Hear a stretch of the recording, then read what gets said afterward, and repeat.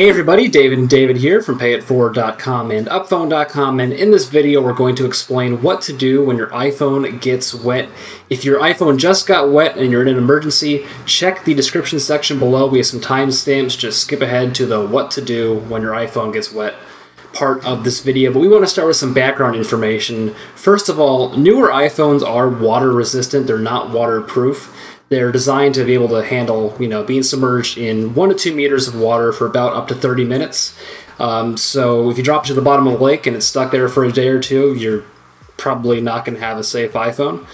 And also keep in mind that water resistance can wear down over time. So if it, when it comes out of the box, it's in great condition, but over time, especially if you drop your iPhone in water over and over and over again, it might start to wear away a little bit. Yeah, and water resistant doesn't necessarily mean shampoo resistant or soapy water resistant. It means regular old water resistant. And AppleCare still does not cover water damage. If you have AppleCare Plus, you pay less to replace a phone if it does get water damaged. But even though iPhones are water resistant now, they can still be water damaged. Yep. And every iPhone also has a liquid contact indicator, which lets you know if your iPhone has been exposed to liquid. And on every iPhone since the iPhone 5, you can find that in the SIM card slot. Let's talk about some of the symptoms of iPhone water damage. Yeah, and I'm going to do this in a funny voice, because why not? If your iPhone gets hot, no sound, won't charge, can't recognize SIM, no service, Apple logo flashing or stuck, camera not working, display discoloration, won't turn on at all, stuck in headphones mode. All of those are symptoms of iPhone water damage. And one of the things that I wanted to mention, almost forgot to, is that unless your iPhone is in tip-top shape, the water resistance might not work. So I, at one point, dropped my phone and cracked the screen slightly. That means that it's no longer water resistant. So unless your phone is new, it's in great shape, don't trust the water resistant coating. If water gets in there, it's still not covered under AppleCare Plus. And yes, if you have AppleCare Plus, it costs a lot less to replace your phone than it does if you don't. So it's a good idea to have it. There's just the deductible. But water damage, we always say at the Apple Store, is like an insidious thing, because even if your phone's working fine for a week after the water damage, little bits of liquid can remain in your phone. You'd be amazed at how much water can actually get in a phone, and then can cause problems a week later, a month later. Things just go wrong randomly, and that's why Apple doesn't repair water damaged phones, they just replace the phone. Yes, so let's talk about what to actually do when your iPhone is exposed to water. The first step is just to wipe away any water on the outside of the phone. Right, and as we do this, we're going to try to keep our phone relatively horizontal, because if you go vertical with it, the water, if it's inside the phone, is just going to go all the way to one side and touch every little electrical component along the way. Yep. So as we do this whole process, just do your best to kind of keep it like this. Don't go shaking it or trying to get it out that way. So use a microfiber cloth. This I found in Walmart in the car section. Microfiber cloth, just gently wipe off any excess water that's on the phone itself. Yep. Once you've done that, remove the SIM card from your phone. This is two purposes. One, you're saving your SIM card, so if you have to get a new phone, you can just pop it into the new phone. And the SIM card tray also allows some air to get in and hopefully have some of that water evaporate. Right. So I got to take off my case to be able to do this. And then you could just use a paper clip.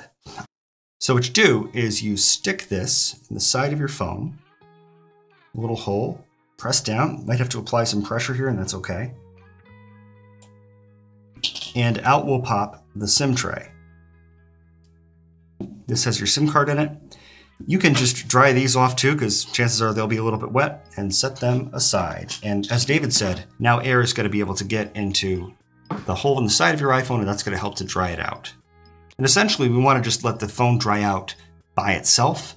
We don't want to shake it out. We don't want to put rice in it. We don't want to do anything to force it. It's just going to evaporate, because that's what water does, if we create the right conditions. So what's our next step, David? Our next step is to just take your phone and lay it on a nice flat surface, and if you have any Desiccants lying around, put those on top of your phone.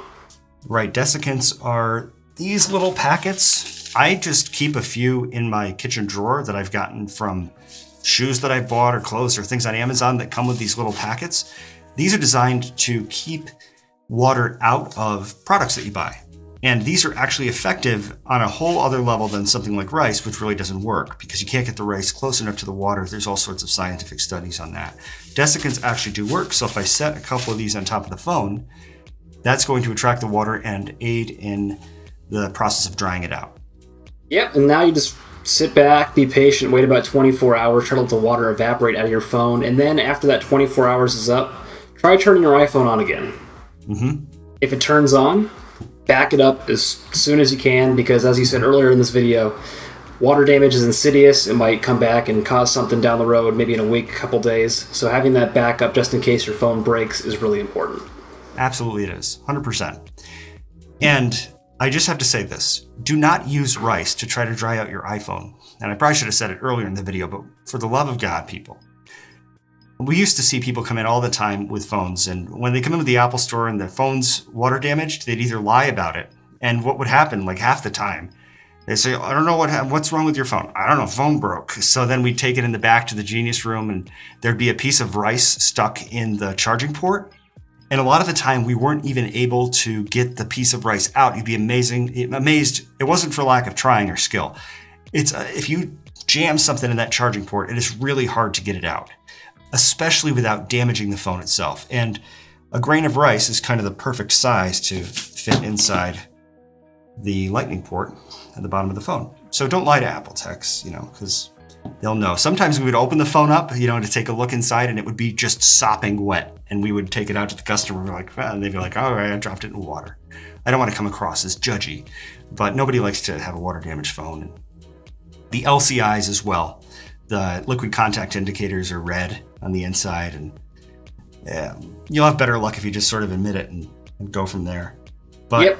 Yeah, there what was also. I going to say? Go ahead, David. Yeah, there are a few other things that I've seen recommended that don't really work. One is putting your iPhone in the freezer. This won't allow the water inside of your phone to escape. It'll just freeze it in there, so it's still stuck in there. You take your phone out, and the water will melt and spread all over your phone, and it'll be water damage anyway. So that's a terrible idea. Yeah, terrible idea. Yeah, water evaporates, especially when there's a desiccant around or a dry area. Don't put it in a plastic bag with rice, because the plastic bag is just going to keep the moisture in. It doesn't work. I mean, you think that it might, and some people will say, oh yeah, I put my phone in rice and it worked, but their phone wasn't water damaged anyway, a lot of the time. It's not like once water damage is done to the phone, it doesn't undo itself. So the idea is to give your phone the best chance of not becoming water damaged in the first place, even if there's water inside. We don't want to splash it around and short circuit things out, because once it's short circuited, generally it's time for a new phone. So rice is not going to help. Yeah, one last quick misconception to clear up is a blow dryer. People think that the heat from the blow dryer will just make the water evaporate, but what it will actually do is push the water around in your phone, and it'll start reaching more parts of your phone. It can cause damage that way. Yeah, because water, it pools in a certain area. And when we would open up the phone, a lot of the times people get lucky because it would pool in a certain area, like on top of the battery.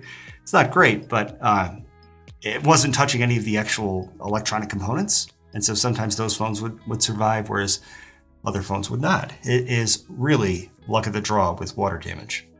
Yep, one way to avoid getting water damage is to put your iPhone in a nice waterproof pouch anytime that you're, going on a boat or hanging out by the pool. That's just one quick way to keep it safe. Going on a boat, going around water. So we have these waterproof pouches. They come with really cool lanyards for added dorkiness around the pool. Everybody likes one of these. Put your phone inside. You can get those on Amazon. I think a 2-pack costs like $10. It's totally worth it. And so there are some cheap ones and there are some expensive ones. I actually have a cheap one, and it works fine for me. So I wouldn't recommend paying $25, $30 for one of these pouches. Now, these aren't the best thing in the world. They're not great. You can kind of use your phone through it. A lot of them say, oh, you can touch the phone through it, but it kind of works, but not well. Not great. Yeah.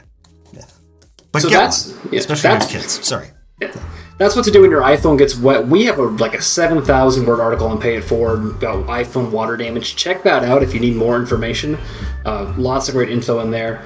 Thanks for watching this video. Give it a thumbs up if you enjoyed. Leave a comment down below with any other questions, and don't forget to subscribe to this channel for more great videos about iPhones.